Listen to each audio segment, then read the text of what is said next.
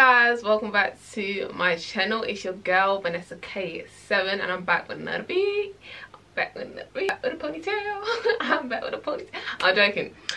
I'm back with another video, and this was a video I'm planning to, I don't know how I always explain my videos because you guys can see from the title already. I'm about to do how to get bright under eyes with no flashback. I don't wear concealer to match my shade. I use shades that are lighter than me. I don't like a bright face. I like my skin tone, but I like my under eyes to be popping because it's just VanessaK7. It's just K7 to be under eyes popping, yeah, I ain't. So it's my thing, sort of thing.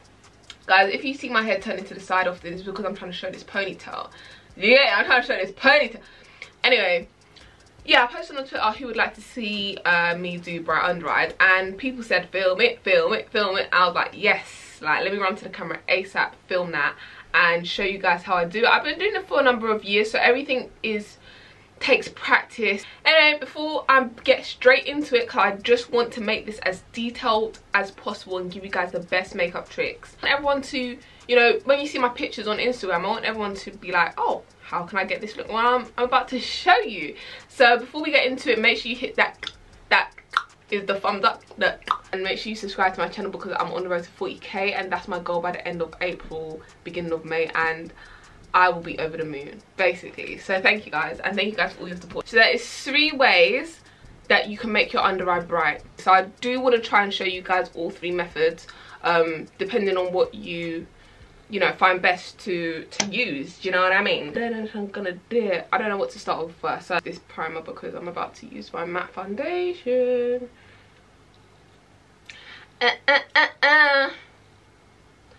So guys, I'm in my YouTube mode. Like, I've never been more excited to film. I think it's because a lot of people are discovering me now, so I'm just like crazy. Like, we're here, we made it, we're making it, we're gonna make history. Being a UK YouTuber, we're gonna make history. A YouTuber from Croydon at that. I am, seriously. I'm gonna avoid putting foundation in my eye area, and a lot of people do that, and it's, well, they think it's fine, but I don't. Avoid getting too much foundation in this area because it's going to build up too much product, and that's what's going to give you cakey concealer. So avoid doing that. I don't want drama. By the way, I know you're busy watching me, but have you clicked that like button though? Now that I've put on my foundation, I'm going to highlight with my usual highlight. Fawn. Just use your regular concealer. Now, like I said, I can go in with Fawn. I'm gonna show you guys what I'm talking about. I'm gonna show you the 3 methods I'm talking about. I'm gonna be wasting a lot of product, but it's because I want to show you guys and make sure you guys have an understanding, so when you watch my videos you know how to do it, and I've gone in as much detail as I can. Okay, I conceal as normally, but I won't use too much of it on my under eyes because I don't want it to blend in with the actual highlighter, so I'll use about that much. So I'm blending just the usual, so in a triangular shape, and I'm going to stop where my eyebrow stops. Okay, so that'll be my usual highlight that's not highlighted. Look at this shade. This is medium beige of the LA Girl concealers. Going with this, which is basically like a white person shade. Like, this is not my shade, but it's really going to bring that brightness to my under eye, and put it here. Don't take it too up here, you're going to have too much build up. Just take it here also. Keep it within the under eye. Don't go here because you're going to make it too white. We're brightening just this bit. It's a bit too big. If you have the small beauty blender, it's really going to help you, but I have to squash mine because I haven't got a new beauty blender, but I need to get one. So I'll squash my beauty blender down and I'll blend to keep it all in proportion. So still do that little triangle, but keep it in all in proportion, and stop about even where your eye stops. So the difference. One. Now I'm going to show you guys technique number 2. So I'm just going to wipe this all off. So technique number 2 is my usual shade. I'm not going to use it, so I'm going to go straight in with the shade that is 10 shades lighter than me, and just go straight in with that. I'm not going to use my usual concealer. So this is another technique that works the same way. So you're just going to use it as if you're just highlighting your under eye as usual, like this. Same concept, small beauty blender or squash your beauty blender, and keep it within that triangle that you just drew. So same concept, bright under eye. Okay, but the reason why I didn't, well, if you see a difference, you see a difference, but I'm just showing you the different ways that you can make your under eye bright without using too much product. So you may not want to build it up because we've already used foundation. You don't want to then go in with your usual highlight and then use the bright highlight. So you might just want to put your foundation and then use the bright highlight straight away, which is fine. It works the same way. I wipe my foundation from under my eye as well, and I'm going to keep it like that.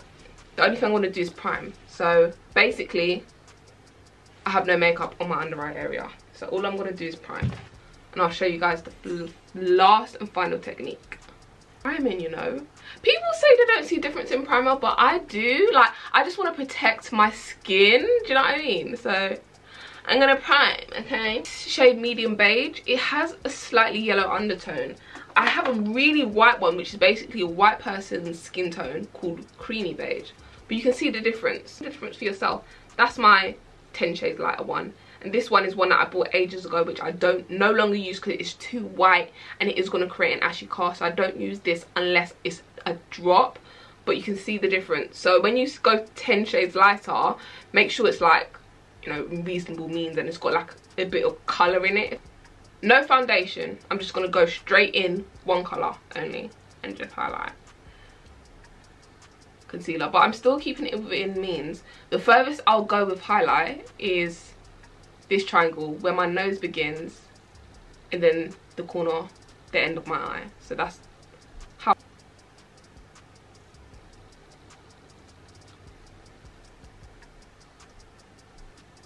This is the crazy technique that I'm talking about. You can see that I've brightened my under eyes, but clearly I've used quite a lot of it, so it's almost like my face has almost turned too white, and you guys are going to say, why are you turning your face white?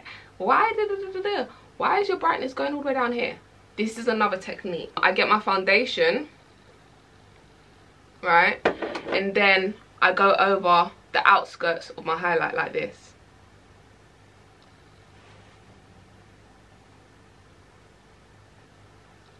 Do you see?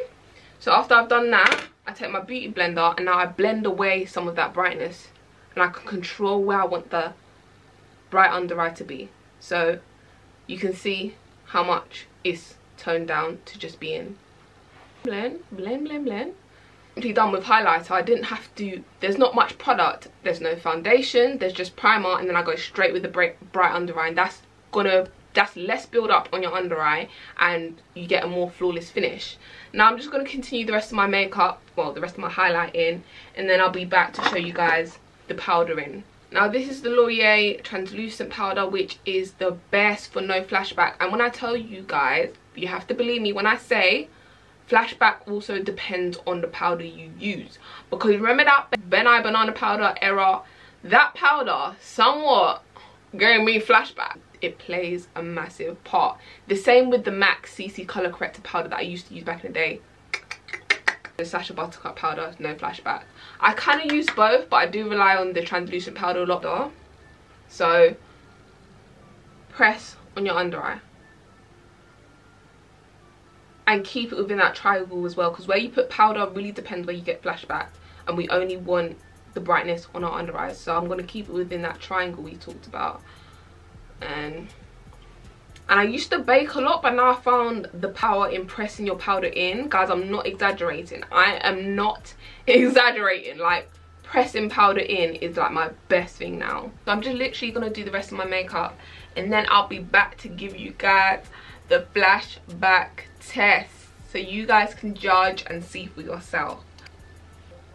So this is the finished look. This is, you know what, this whole look right here, if you're a day one subscriber, you should know this is giving me my old video vibes. This is giving me the old VanessaK7 vibes.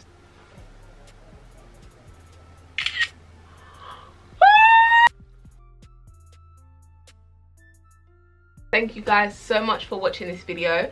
Thank you guys for also being interactive, because I wouldn't have filmed this video hadn't I got the reception I did on Twitter with just a few people. Even if it was a few people that says film this, film that, I wouldn't have filmed it because at least someone has asked for my content. So I really appreciate that. I hope everyone is staying safe. And you guys have seen the flash pics. it came out even better than expected. It seems like whatever I do on camera these days, it just comes out like extra perfect the first time. Do you know how hard it is to film, have all my products in front of me, have makeup on my hands, and you know, when stuff goes right the first time, I'm just like, yes, Jesus, yes, thank you. Tell me what your thoughts is about bright under eyes in the comment section, because I know a lot of people are a bit with it because they don't want to make their face seem too light and they don't know how to do it. So I hope this helped in the best way possible. Stay tuned, stay blessed, and make sure you subscribe, and I'll see you guys in my next video. Thank you guys so much for watching. Bye.